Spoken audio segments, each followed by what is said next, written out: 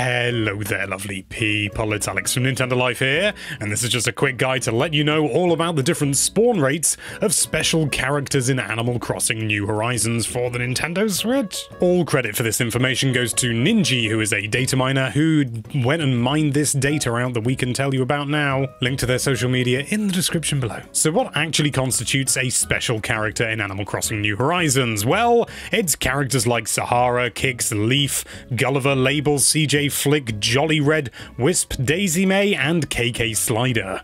In fact, that's all of them. And before now, we just assumed it was pretty much random, and you just get a random one every day. But it turns out that's not the case. It's a little bit more complicated, and better. Every week, you're absolutely 100% guaranteed to get Sahara, Kix, and Leaf on weekdays. That means that there are 2 weekday slots that will be randomly filled by Gulliver, Label, CJ Flick, or Jolly Red. Which, yeah, there's 5 of them. That's annoying, isn't it? However, the ones that you miss out on any given week will be given priority the following week. So, for example, let's say you got Gulliver and CJ one week. Next week, you wouldn't get Gulliver or CJ, you'd get Label, Flick, or Red.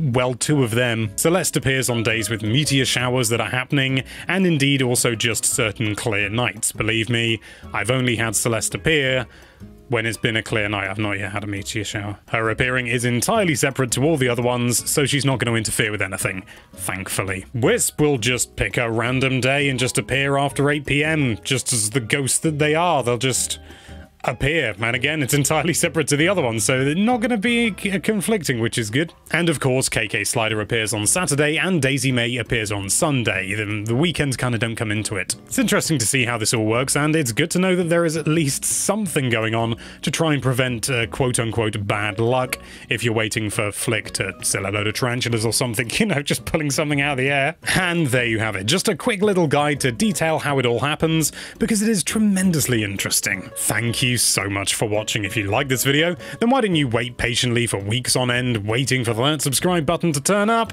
and be sure to check out nintendolife.com for all sorts of lovely Nintendo related content. Thank you again for watching. Bye bye.